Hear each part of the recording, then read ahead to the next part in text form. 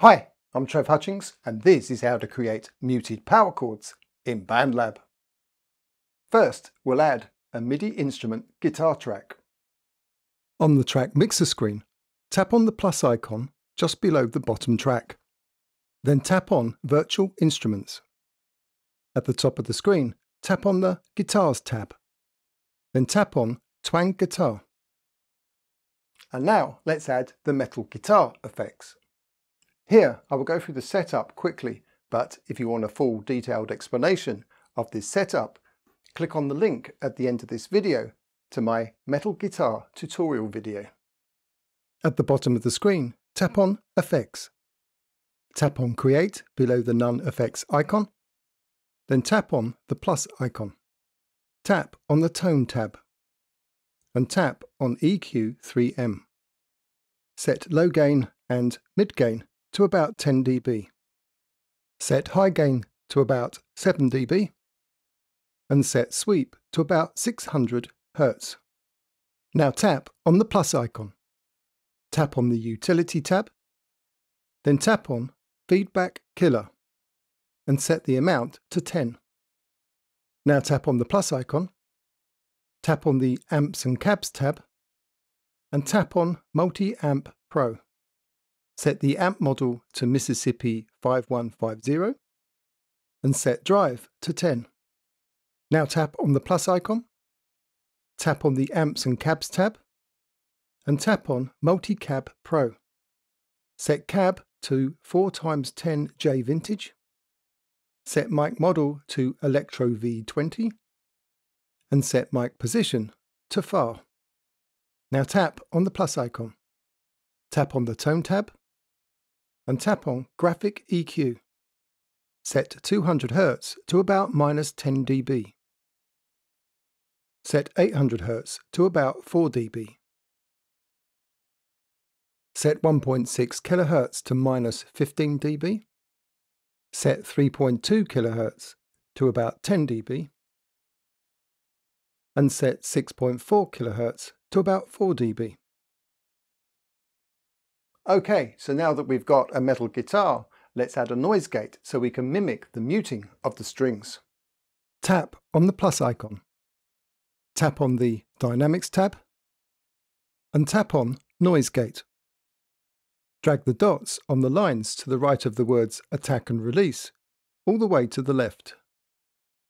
Drag the dot on the line to the right of the word Threshold, all the way to the right. In the effects chain, press on the last effects, which is the noise gate, until it increases in size. Then drag it to the left until it is the third FX icon from the left of the effects chain and sits between the Feedback Killer and the Multi-Amp Pro effects. There are two tricks that we need to use when adding MIDI notes so that we activate the noise gate properly. First, we need to make sure that there is a blank space behind each note. And secondly, we need to reduce the velocity of each note. Now tap on the back arrow at the top left of the screen. At the bottom right of the screen, tap on the step sequencer icon. Now add some power chords, so there is a gap between each note. Now press your finger on the screen above the first note until a white circle appears around your finger. Then drag your finger so the square on the screen highlights all the notes. Then tap on the third icon from the left, that is the volume icon. Now, at the bottom of the screen, drag the white dot on the line above the word velocity to the left to reduce the velocity. Then at the bottom of the screen, tap on the tick icon.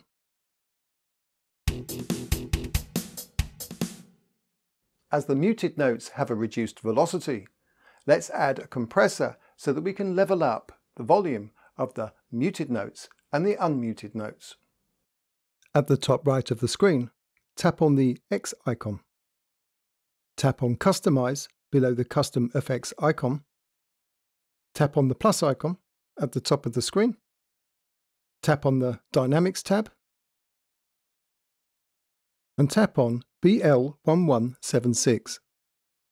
Then at the top left of the screen, tap on the back arrow. At the top right of the screen, tap on the X icon. But what if you want muted notes and unmuted notes on the same track? To play muted notes and unmuted notes on the same track, reduce the velocity for muted notes and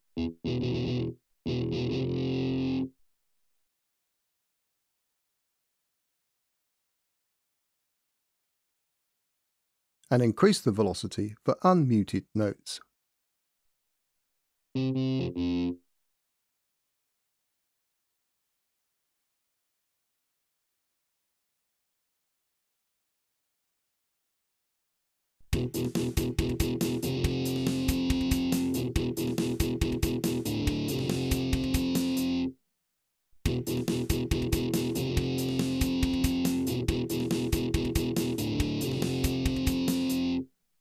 And here is the link to my metal guitar tutorial video.